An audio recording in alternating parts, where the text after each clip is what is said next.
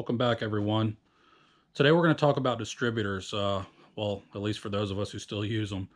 There's a few nuances that I want to talk about regarding distributors, regarding the gear type, the material of the gear that needs to be used, the pickups, how to remove them, how to install them, and so on and so forth. So anyways, without further ado, let's get into it. What we have here is an Msd Billet Distributor, part number 8456, I believe. So these are your most popular ones for, a TFI module, distributor mounted, 8.2 deck, 5-liter block. This is what we all get if you're going to use one of these.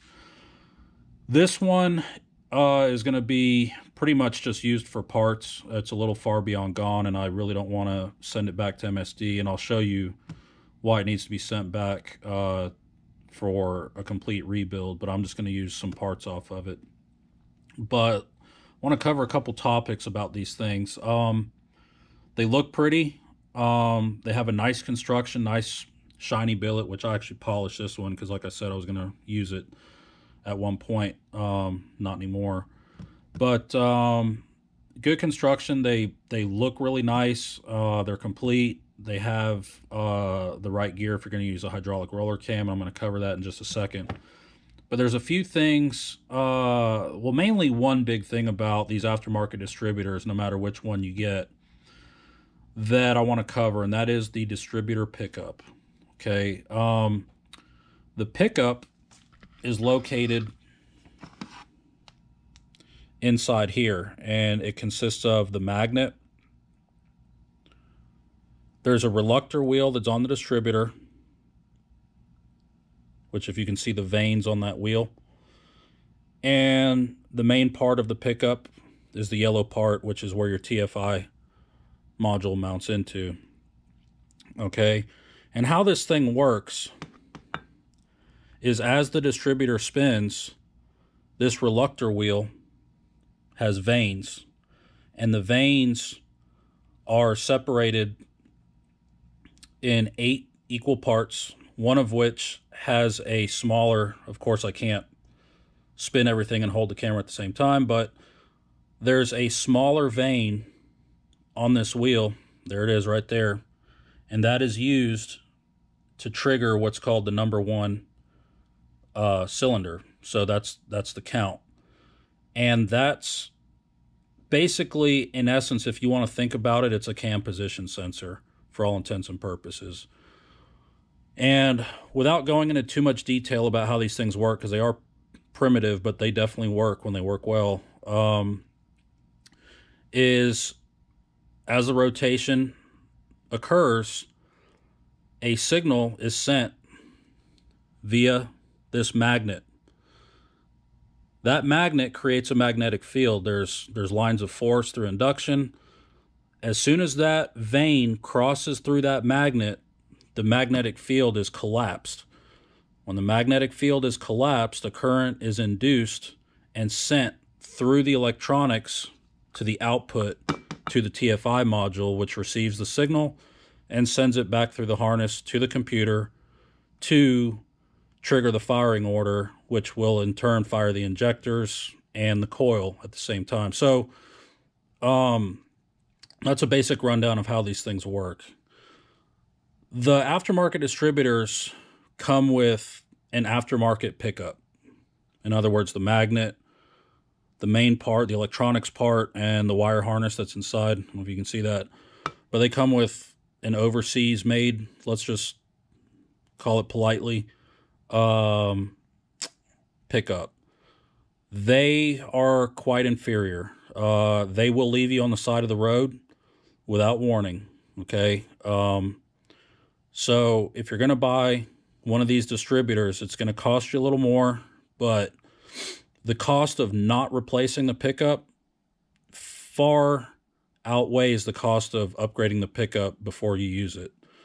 It's just what I always like to do. I actually replaced the pickup in this one, but I'm actually going to remove it since I'm not going to use this distributor at all, so I'm going to save it. First thing we're going to do is we're going to remove the roll pin, which I actually just did it. But any distributor is going to have a roll pin in the gear collar portion. So just get a good set of steel punches, knock the roll pin out, and once the roll pin is out, we can remove the gear. These are pressed on pretty tightly from the factory. Going back on, you can use the same press fit, or you can actually take a flapper wheel and hone them out just a little bit to relieve some of the press fit, but it's always good to maintain the press fit. You know, if you're going to use like a high pressure pump or a high volume pump, obviously the tighter the press, the better it is. So, but we're going to go ahead and remove this gear. The tool I'm going to use is right here. I believe, guys, I got this at Harbor Freight. I can't remember where I got this thing, but this is what it looks like. It's just a 2-prong gear puller, and this is what we're going to use to pull the gear off. So let's set it up. All right, guys, I got it set up, and I'm just going to go ahead and start turning the threaded rod portion, and it should start removing this gear. We'll see how tight it is. Now, most of the time you need a crescent wrench. I believe this one has a 5/8 head to obviously overcome the press fit, but let's just see what this does. I'm just going to turn it, and I can already see it's moving just a little bit. And I'll just get up to the camera, but you can see how this is working.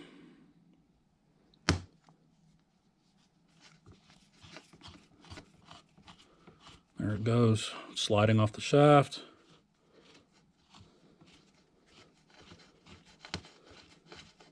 So this one had a looser fit. Still had an interference fit, but just a little looser than I'd like, which is one of the reasons I'm not going to use this. But there's the gear. Break this apart. And here is the gear. This is the stock, what's called the melanized gear that comes on the Msd distributors and some of the other aftermarket distributors. Just as good as steel. This is what you want to use on a hydraulic roller cam, or for example, if you're going to run, let's just say one of the popular cam companies, their cam part numbers end in a -8.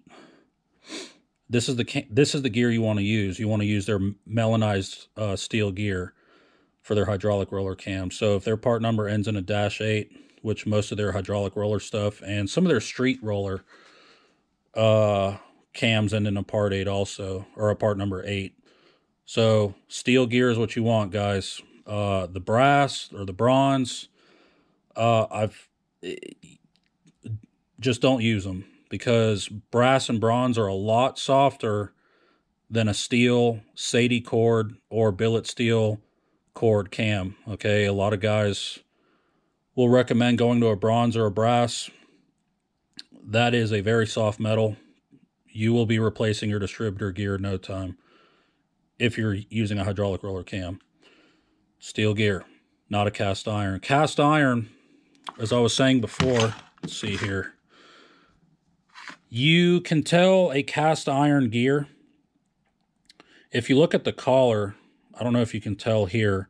This has a very machined finish on the collar. It's very smooth. Okay, that is a good sign that it's a steel gear. If it's a cast iron gear, on the collar portion, you'll have that rough cast iron texture, just like an engine block or what have you. That's the best way to tell these gears apart.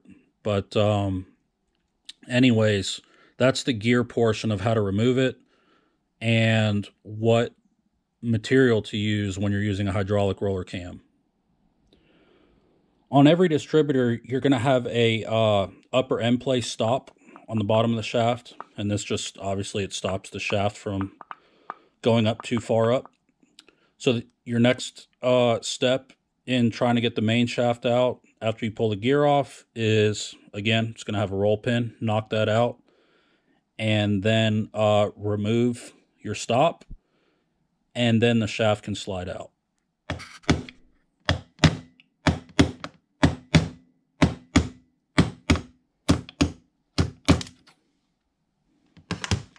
just like that.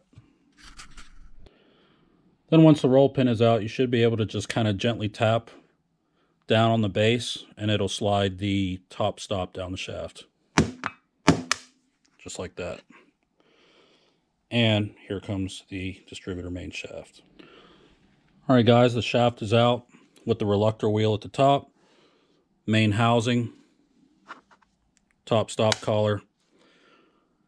And here's your pickup. And the only thing that's holding it in are 2 bolts at the electronic sensor, or the main electronics part.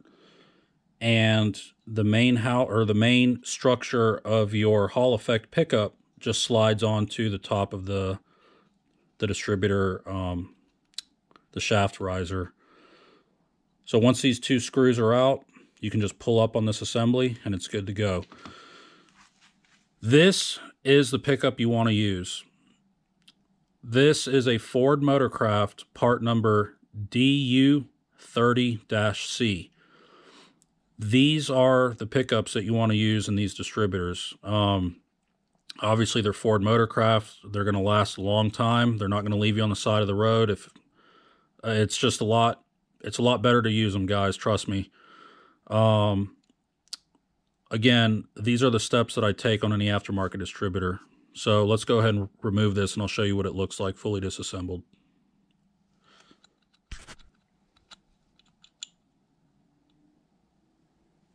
And it's got a lock washer.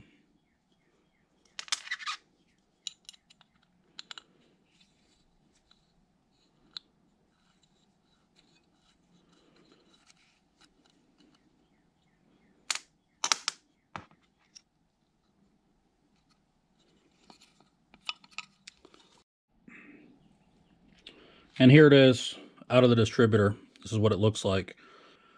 That's what you want to use. And of course, the magnetic pickup is actually right here. This is where life starts, right here for a TFI system. Once again, it's got a positive magnet and a negative pole on the other side. And there's always a line of force when that reluctor wheel passes through. When that magnetic field collapses, a voltage is induced, a current is sent to the electronic mount right here. It goes to your TFI module, which then sends it back to the computer, which the computer adjusts timing and controls injector firing, and sends it back to the coil and the injectors, and that's how life starts right here. So that's how to remove them, guys. And obviously installation is the inverse. What I have here is a pretty handy tool. It's called the Fexton 415 Ford Distributor Gear Installer and Remover. This is instrumental in disassembling and reassembling a Ford TFI distributor. But I have to stress, this is if you're using a stock housing TFI distributor. It won't fit on an MSD as far as the reinstallation for the gear. It will remove the gears, but you'll see here that it will not fit an aftermarket housing distributor for reinstalling the gear. Let me open up the box and I'll show you what I'm talking about. What comes in this box, and by the way, I don't know if they still make these things anymore. You can find them used online, but I highly recommend getting one if you're going to work on your distributors and upgrade them, with the pickups or swap pickups and gears and whatnot. What comes in the box is you have a C-channel bracket. There's a small parts kit with an O-ring and some other things in there. And each piece has a special purpose. And the main part. So as you can see, this is very similar to my other gear removal tool. I actually prefer this tool to remove distributor gears because this thing just fits the gears so well. So if you can find this, like I said, I'm pretty sure I got this at Harbor Freight, but anything that looks like this will work. This does the same job for removal, but the difference is this will actually install a gear too. It will press it on.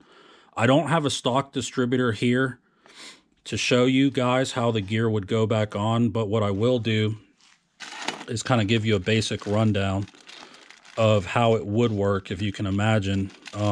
Basically, this C-channel bracket, the intent of this bracket right here is to go around the distributor housing, and the shaft, the very top part of the shafts of the distributor rotor, will butt up against the center of this C-channel. So your housing of your distributor will be cradled in here, in these 90s, and the top of your distributor shaft will be a dead stop right here.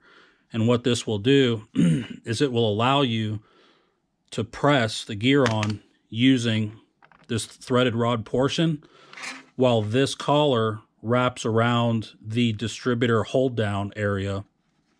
It will clamp around the distributor hold down area with a downward motion as the gear is being pressed on, going upwards. And to prevent the whole shaft from going through distributor housing, the shaft is dead stopped right here. So that's how that works. So it would be set up a lot like this. There's an O-ring in this parts kit. That O-ring is meant to clamp around the 2 half moons once they're around your distributor hold down base. And there's a bump stop, a rotational bump stop that goes in the end of the threaded rod portion to, protect the end of the distributor shaft where the oil pump drive shaft goes. So anyway, that's a rundown of how all this stuff works. But again, very handy tool to have. They're not that expensive. Again, I don't think you can find them new. You can buy them used though. Just make sure it has all the parts with them, and you'll have a much easier time working on distributors with all this stuff. So, well, there you have it. Not too bad, right? Once again, I highly recommend getting those Motorcraft pickups. And hope you get one of these tools. You don't have to have the Fextons, but they definitely help out. But anyways, thanks for sticking around, and we'll see you at the next one.